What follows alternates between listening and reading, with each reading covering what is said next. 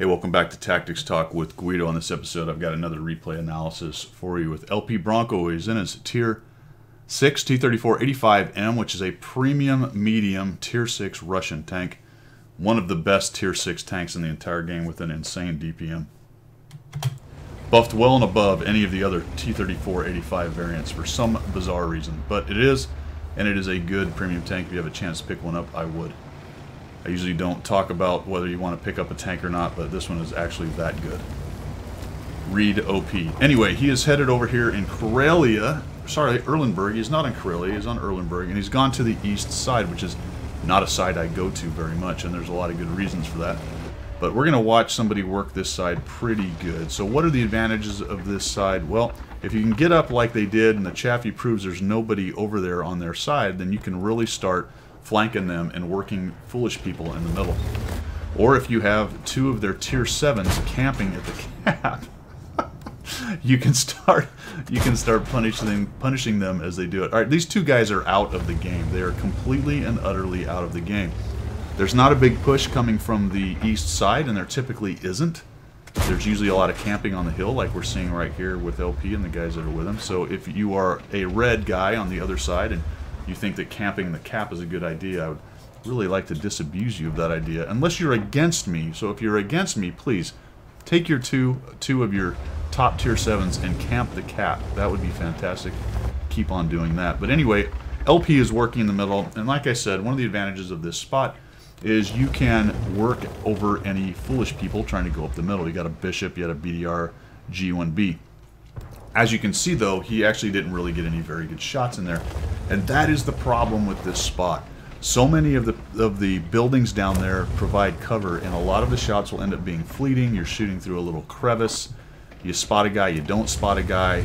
There's a Panther, by the way. LP, I think you missed that, but you could actually have several shots on him right there. Just zoom in. Shoot him, man. Shoot that. What are you doing? Shoot the Panther. Just a missed opportunity there.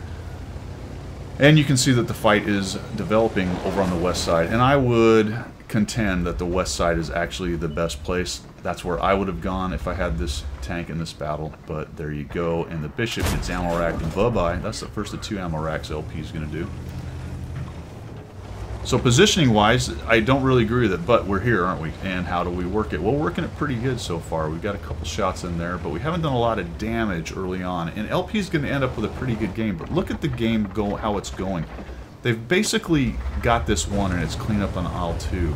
And would you say that, LP, at this point, that you had a whole lot to do with winning the game up to this point? And I think if you're honest, you would say, well, probably not.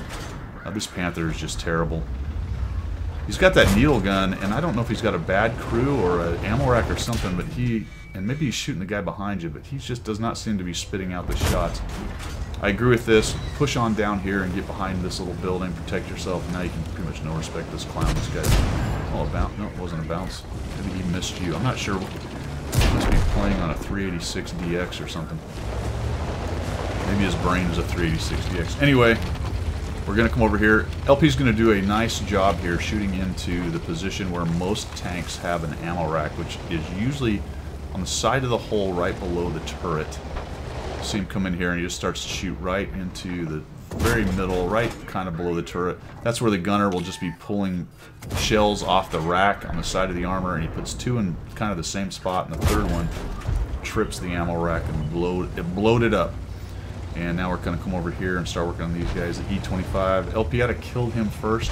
I think he's probably the more dangerous of the tanks over here. Plus he was a one-shot kill. Just take him down. That's one gun out, and then you can start working on this doofus who's firing HE out of his 34-85.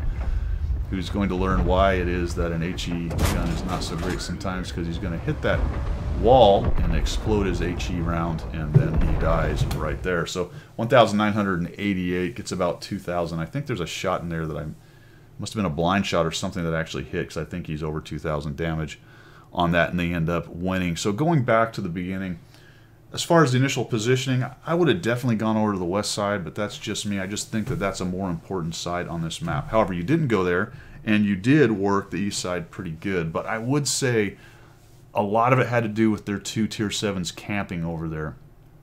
And those Tier 7s, had they gone over to the west side, think about that for just a minute. The 2 Tier 7s are over there fighting what you had left, the Experimental, the TOG 2, the FV, and that E25. I bet you they beat that west side pretty handily, and now you're dealing with 2 Tier 7s who are still in pretty good shape. Now, that's all speculation. That's not what happened. What happened was you reacted pretty well. I did like that you came off the hill. Once you noticed that the way the game was going and it was a cleanup time, you came off the hill, got aggressive, pushed into those 2 Tier 7s, and ate their lunch, which is as it should be if you're going to be sitting back there like that as top tier. So be careful about taking away any lessons of, hey, this is a great idea to go over to the east on this map. Let's say that if you were going to go over that side, then a middle or lower tier medium is not a bad choice to go over on that side with. You do want to avoid them rolling straight down the east column and coming in behind you or getting on the cap and all that kind of stuff. But that just wasn't a factor in this game. Nice job with the game overall, though, man. Hope you guys like what you saw. Hope you learned something. If you did, make sure you subscribe to the channel, and we will see ya.